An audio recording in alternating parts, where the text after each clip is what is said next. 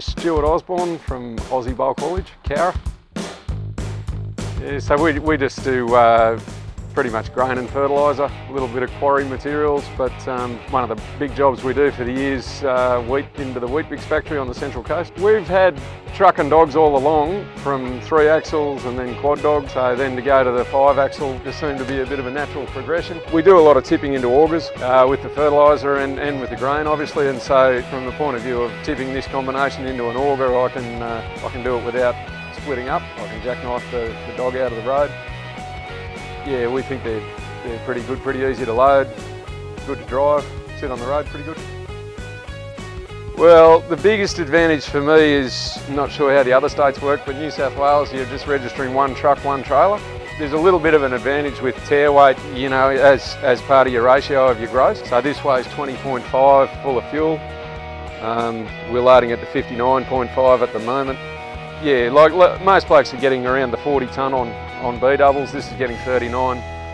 So it's sort of fully spec right through for the PBS scheme. So it's got ABS, EBS, you know, roll stability, all that stuff. Yeah, it'll grab you if you go around the corner. If it thinks you're going around the corner a bit too quick, it'll grab you and pull you up a little bit. So I got the Sloan Built gear for the trailers, and they, in New South Wales, I reckon they're at the forefront of it.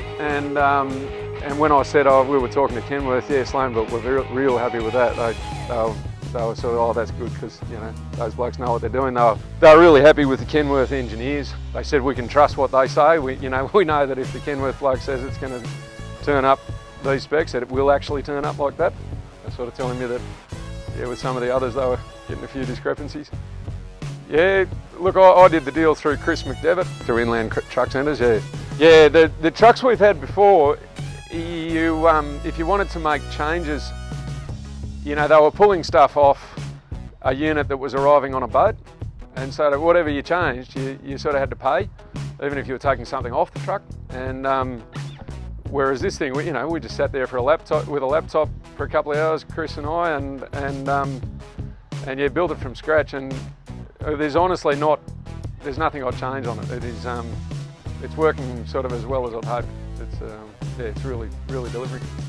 If you go to a truck wash, or I've got a mate who's a detailer in town here, and everyone will comment on the paint, the quality of the paint they use.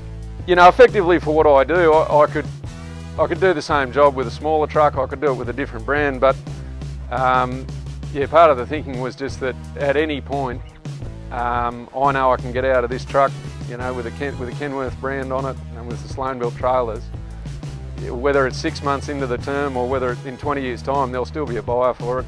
And I mean, yeah, you just look in your deals on wheels at old Kenworths and what they bring, and compared to anything else with the Ks or the hours on it.